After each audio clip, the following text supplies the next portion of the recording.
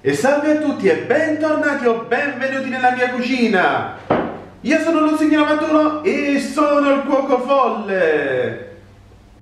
Oggi vi porto una delle tante versioni di una pizza molto facile da preparare ma soprattutto molto golosa, la pizza parigina. Ed ora introduciamo gli ingredienti. Per una teglia di dimensioni 25 cm x 35 gli ingredienti sono i seguenti. Cominciamo con l'impasto per la pizza, 2 strati, uno base e uno da mettere sopra. In realtà sopra ci vorrebbe la pasta sfoglia, ma io onestamente preferisco il normale impasto per la pizza. Nelle schede vi lascio il link dei tutorial. Pelati, pomodori, quanto basta. 100 g di prosciutto cotto, del fior di latte, mozzarella, quanto basta, 3 uova sode e un uovo fresco che ci servirà dopo per spennellare. Cominciamo col tagliare l'uovo sodo.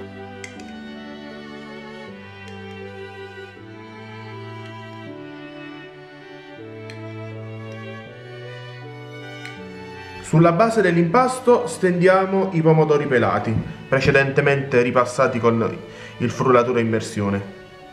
Adesso disponiamo uno strato di mozzarella. Dopo la mozzarella è il turno del prosciutto.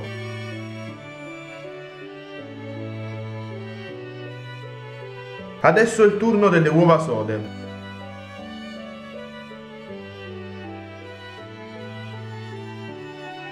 Adesso è il momento di stendere il secondo strato di impasto, cioè la parte di sopra. Dopo aver steso l'impasto, noi chiudiamo con i rebbi di una forchetta, in questo modo.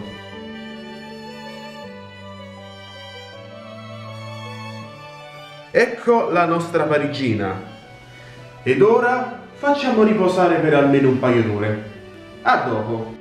Piccola postilla: prima di lasciare riposare l'impasto si deve forare con la forchetta e spennellare con l'olio. Comunque sia, adesso che abbiamo ottenuto la nostra parigina riposata, è tempo di spennellare col tuorlo sbattuto di un uovo. Fate delicatamente, mi raccomando. Ci siamo, è il momento di mettere in forno a cuocere a 200 gradi per 30 minuti. E noi ci vediamo più tardi. Questa è la nostra parigina appena uscita dal forno. Sembra bella croccante fuori. Adesso copriamo e facciamo riposare per 15 minuti più o meno. A più tardi. Parigina. E che parigina, guardate che spettacolo. Questo è il risultato finale. Bene, adesso direi che è il momento di assaggiare, no? Buon appetito!